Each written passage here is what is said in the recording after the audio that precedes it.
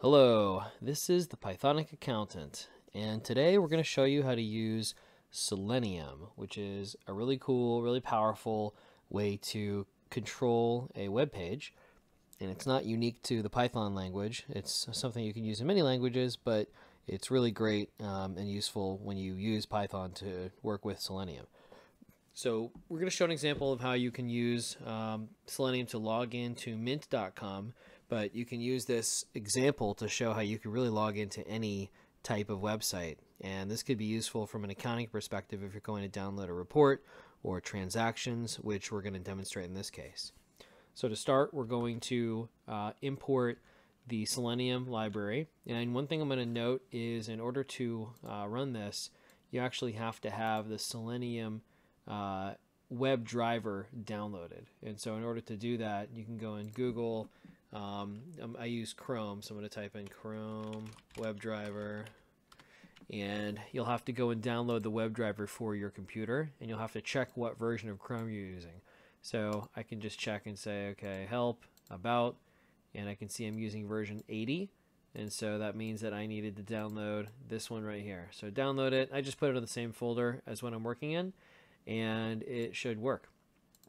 And so let's go ahead and set the path that I want to save my downloaded file to.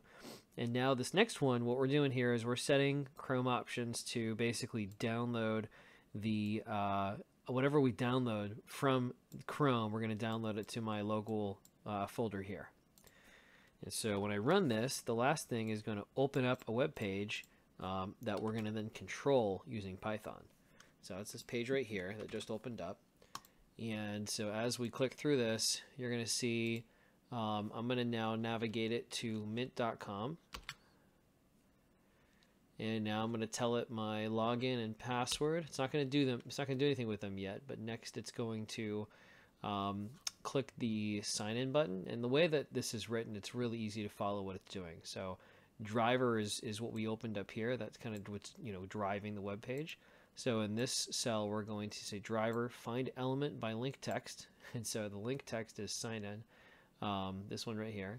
And that's basically the text that is in the link that we want to click.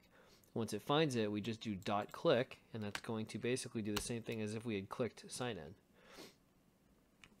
in. Next, we are finding the two elements that we want to interact with. So email input and password input, those are these two. And we're going to find them by the name. And one quick note, if you want to know what the names of these fields are, you can actually right click and click inspect. And this little guy right here, when you hover it over, you can go over and determine the name is email for this one, and then the name is password for this one. So that's how I was able to figure it out. Once again, that's right click and inspect, and then you get to this little inspect piece right here. So really useful for finding what the elements that you're looking for here. So we found the email and the password inputs. Now first we're going to do email input, send keys, when that's going to send keys as if I was typing it for the keyboard. And it's going to use the string that I put into the variable login. And as soon as I hit go, it's going to just type it right in for me. I'm going to do the same thing with the password, types it right in. And then I'm lazy, instead of finding the sign in button, you know how if you just hit enter in the password field, it usually works. So I'm just going to try that here. So I want to just do keys.return, basically mimics the return key or the enter key. So let's see if this works. And it's loading. Sure enough, that works. Great. So this is just my little sample mint.com, which just linked to kind of an old account that I don't use anymore. So there's not really much in here. But you'll see what we're going to do is we're going to click this transactions button here by doing the same thing. We're finding an element by ID this time rather than name.